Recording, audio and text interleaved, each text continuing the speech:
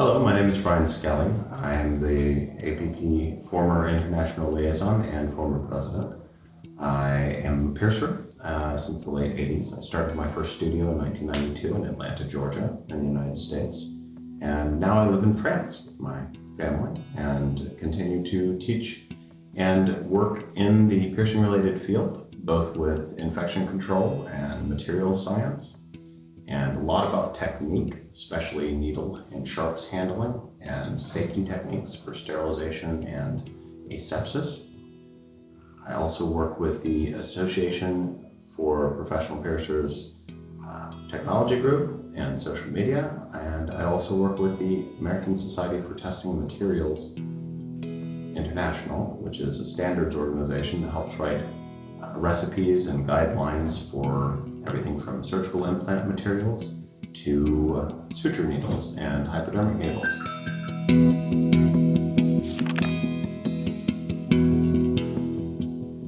So the question was posed whether a competent piercer should or should not use one type of sharp or another.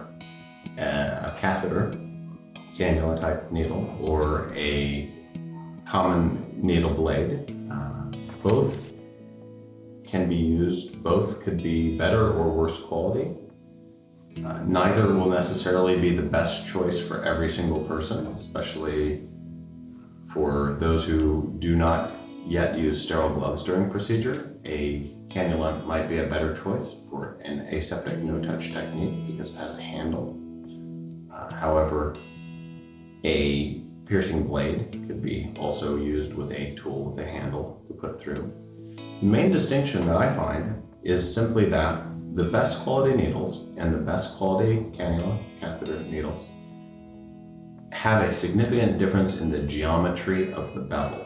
The point of a needle has a lancet tip, which is one grind that makes a flat edge, and then two more grinds that give a blade to it.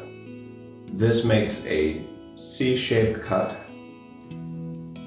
whereas a catheter may even have more cuts to grind it to make the tip point direct swing slightly different, versus a needle blade.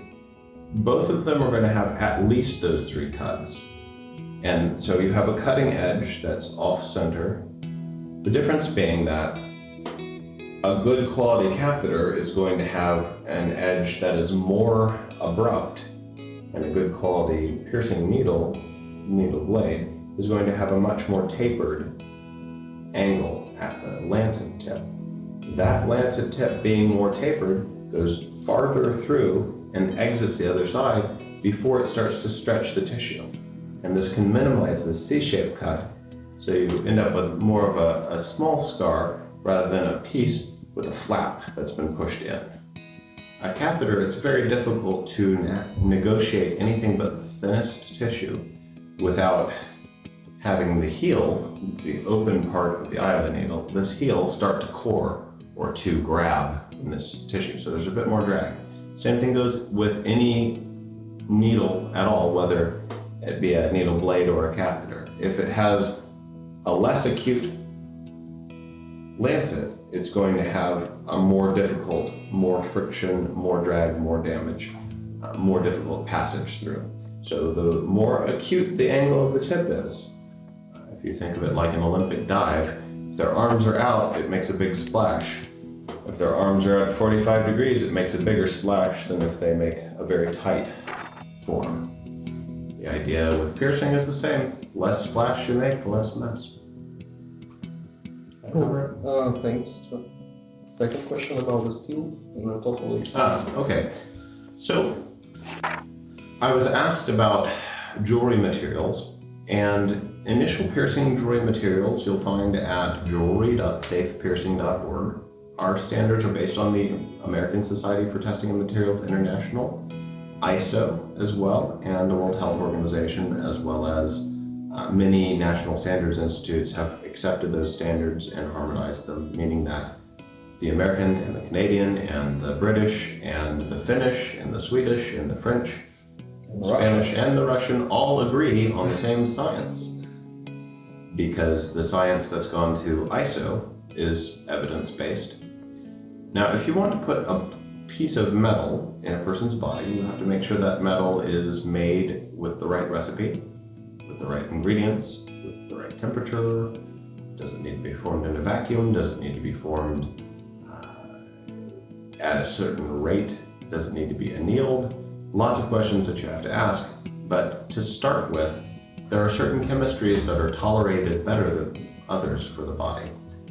There are known irritants and sensitizers that are in a number of the materials that are currently on use for body jewelry, that is, such as nickel and copper and cadmium and lead. There's quite a number of jewelry materials on the market that are being sold as cosmetic or decorative pieces for healed piercings only that would not be acceptable at all for a new or healing piercing because they have irritant properties that would be sensitizing and it could cause an allergic reaction if you were healing with it. But when you have a healed piercing, your body can tolerate it. One of these materials would be stainless steel that is rated for surgical implant. Although people might say that the rules change when a piercing is healed, and of course people start playing the game of what can I fit in my piercing, whether it be a big stretch piercing they stick their soda straw through or what have you. We all play silly games and have bad ideas sometimes, but if you're going to put something in your body and leave it for any period of time, you would like to have a known material, not a mystery, and you would like to have a predictable response in the body. And this is why the ISO and ASTM standards are appropriate. There are many standards for stainless steel for engineering. Some are made for corrosion resistance, some are made for strength, some are made for smoothness and shininess.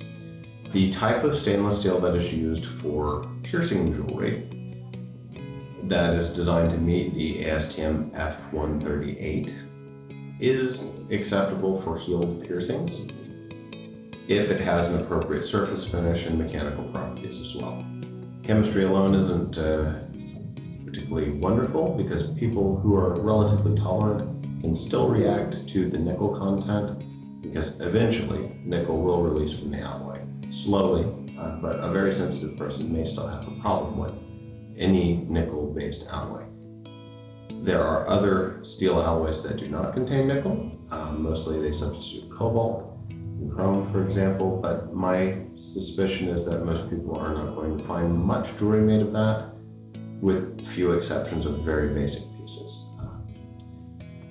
So I personally stopped using stainless steel jewelry in 1996 because at the time the regulations changed to the point where we became directly personally responsible in my area where I was working for putting things in people's bodies. So if I was to choose a piece of jewelry and put it in you, I would want the best possible evidence in advance that it was going to not cause you a long-term problem. Because I don't want to be that person that 10 years from now caused you a big lump of scar tissue, desensitization of the body part, or becoming sensitive to nickel. Because, for example, once you become sensitive to nickel, your belt buckle or your watch band or any number of other things that would commonly coming in contact with occasionally can become big irritants. So nickel exposure over a long period of time doesn't make you become more tolerant. It's quite the opposite. It is bit by bit making you less and less tolerant and more sensitive. So the short answer is that I would not personally put stainless steel in anything other than a fully healed piercing and only for temporary wear for dress up. For example, if I wanted to wear a special pair of plugs today that I could only get made in stainless steel, I would wear them happily for a day. I would not wear them in the shower. I would not wear them to bed. If I did, I probably wouldn't explode. But by choice, I want to limit my exposure to things that I know can cause an irritation or a sensitization in the long run. Titanium to F136 or titanium to F67 ASTM standard are both ones that are made for permanent surgical implant that have much less likelihood to irritate or cause allergic reactions. Super. And about the taking care in different areas. Okay. So, In what particular? in what particular that in Russia, everyone have the different opinion on this question. Right. So I'm like a master. I recommend only salt water, and from But time why? to time, because it's pH neutral. But why does it need to be pH neutral? So sorry. But why does it need to be pH neutral? Why do we need Why does it need to be pH neutral? to against the tissue swollen and going to the drying or something? Okay. Yeah, so what is the rationale behind using salt water? What is your reason for using salt water or saline? because everyone else using the chlorhexidinium. Sure. Yeah, you know It's it's too hard for the tissue, It is in fact. Yes. especially for for oral. If you do it every day, you We used to find people who used Hibiclins surgical scrub on their navel piercings and would have the skin eaten away around the piercing, with dangling around the middle. Okay, so I'll address this in one simple route. When it comes to wound care, there is a branch of medical science devoted to wound care that has been specialized in wound care for more than 100 years. It's interdisciplinary between clinical microbiologists, histologists, and clinical care providers, and many other stakeholders in it, including people who make products that they want to sell. Bear in mind that many companies want to sell you a lot of different things. They want to sell you germ-killing products. My question is, do we need to kill the germs? Maybe. I personally feel that if I get something dirty, I will want to wash it, right? I think that's a fair thing to say. If I scrape my knee, it's an accident. I want the dirt to get out of my skin. Wash it with soap and water at a minimum, and perhaps I would use an antiseptic product at that point, judiciously. And I probably would not repeatedly wash that wound with an antiseptic product unless there were signs of infection and I was instructed to do so by a wound care professional. Antiseptic care is kind of a low-level response. That's something that would generally happen in an accident situation. That's first aid or trauma care. We're not creating a wound under anything other than controlled circumstances. I mean, this is not an accident. We're not blindfolded with a blowgun. We're not falling on a thorn and then saying, hey, that's a cool place, I want to put jewelry in it. We are specifically doing something to break the skin on someone's body for fun. So it is in our entire responsibility to focus on the interest of the person getting it done. Our interest is making a living, but also having a good reputation so we can make a living for a very long time. And the core of that is a consistent asepsis so that every single person walking out the studio has no more danger than if they were to get an injection from the physician or have their blood drawn properly by someone who actually cleans their hands and doesn't touch the tip of the needle and doesn't palpate after washing your skin. Again, it is your job as a professional who understands asepsis to call that out amongst your colleagues and also think through your process yourself. If we, my position, I posit, is if we are capable of providing this fun service in a way that's entertaining and safe aseptically, we are aseptic, meaning not introducing any septic fomites or bugs. Basically, we're not putting monsters in people's bodies that will then try to eat them, right? These little invisible monsters that are microscopic microbes that hurt things. If we can just simply not put them in there in the first place and educate our customers not to put any there on their own, hand washing is the #1 thing for customer education. Teach them to wash their hands before they even think about their piercing. And then if they're going to touch their piercing, to touch it with something that is sterilized. They want to wipe the dried crust off their piercing because it's about to fall off or it's stuck and it hurts. At that point, they could use a sterile saline. For example, they could pop open a small saline ampoule and spread that on a sterile gauze pad with their freshly washed hands and wipe it off. Or better yet, they use something with a handle, a sterile swab, that way they don't touch the cotton bud, and wipe it off. The downside to the cotton swabs is the fibers can get tangled in the piercing smaller than the visible eye. So it's even better just not to touch the piercing at all. Only clean the area with a soap or antiseptic product if it gets handled or damaged, slept on, etc. And focus on educating your clients. Hand washing first, because that's the #1 reason touch and transfer surfaces are where the germs are going to be picked up, and the transient germs go, and they may not even be germs that would otherwise bother intact skin. It may be a commensal, something that normally lives on your skin, but if you put enough of them on the bus and then drive the bus into the tunnel, they can start deciding that it's a snack bar and eating you. So hand washing and asepsis are the #1 and focus of my aftercare suggestions. Using only sterilized things to touch the piercing while it's healing, sterile bandage if possible, something that's breathable so it doesn't stay For how much days? Until it stops producing a scab. Your body tries to form a scab to seal up most piercings if it can. I recommend that people do not wash them off. I treat piercings like wound care professionals treat a clean elective surgery. Say for example, if we were going to do a surgery to open up your skin, put something underneath, what have you. It's an elective surgery where they're going to do a brow lift or any other minor thing. When they open it, they do it under properly clean conditions with only sterilized equipment and with the appropriate precautions, conscientiously not to introduce bugs to the body.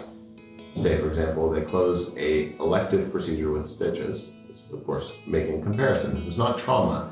This is not a person who fell on their knee and needs the dirty wound stitched back up. That needs antiseptic care and perhaps an antibiotic prophylaxis. This is a wound that is created by choice, carefully, and closed. Now that wound is not going to require a lot of effort afterwards compared to the knee that broke open and was contaminated and had to be closed. It really only needs to be protected, meaning that you don't put anything dirty in contact with it, don't sleep on it, don't let your shower or your bath flow over it. You, for example, your new nipple piercing, you don't want to wash your deodorant down in your nipple. That's amazing. So many people, their nipple piercings are irritated, and when they just learn to wash their deodorant to the side instead of down over the nipple, magically the chemical reaction goes away. So that's the thing. Asepsis also means consciously realizing that other things can wash in the area. It could be germs, it could be an irritant chemical, I mentioned. But really, the big issue is touch and transfer, hands. People want to pick and move things around. And the other side of it is chemicals. Some people want to buy an antiseptic and put it on there every single day because they think they need to fight. Sorry, there's no closed room. I must hear. Go through. The idea that you need to put an antiseptic on it really isn't very forward thinking. It's overkill in a sense that. Say please about the overkill. Overkill is good if you presume that there are germs that you need to fight, and you use something that kills more than what you presume might be there. In the situation of trauma, that makes sense. We take an antibiotic that goes through the whole system, so we don't have to worry about loose bugs in the blood. You don't want septicemia. And of course, we may put a cream or gel or some sort of antibiotic or antiseptic on the trauma. For piercing, though, we are not doing piercings without protective precautions to avoid that. So we don't need that kind of protective aftercare afterwards that requires chemical cleaning or antibiotic to fight something. Basically, if we don't put bugs in them, They don't have to kill the bugs. The ones that live on their body, the ones that are commensal, are fine. Your body's microbiome can fight those off. In fact, they don't have to fight, they just live there. Really often, aftercare in north of Russia is just put the antibiotic cream on fresh. So I would, it's very common in the US too, and all over, for people to just put, let's say, your Neosporin or polymyxin bisulfate or something like that. My suggestion simply is to think about why you're making that choice. Are you doing a contaminated procedure? Do you feel like you must use some sort of prophylaxis afterwards because the person is not educated well enough to keep their person protected? Are you telling your client, by telling them to use this germ-killing product, that they're not going to follow your instructions? You don't believe that they would follow your instructions if you educated them? I think most people who get a piercing are willing to go through whatever process is necessary within reason to protect the piercing after the fact, and will be more likely to comply when it doesn't require purchasing a product and repeatedly applying it. It's easier to protect something in the first place than it is to clean things up after it gets dirty. So